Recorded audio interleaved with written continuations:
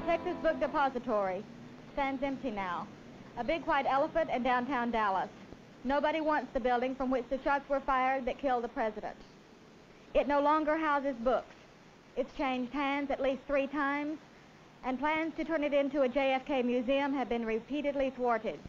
Dallas citizens apparently do not want the kind of reminder a museum would be. With the exception of the book depository, the appearance of this portion of the downtown area has changed markedly over the years. New buildings have gone up and others have come down, some to make room for the Kennedy Memorial.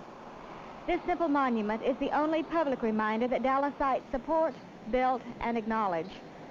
Any further tribute to the man assassinated on these streets is locked in the minds of the thousands that welcomed him here 10 years ago.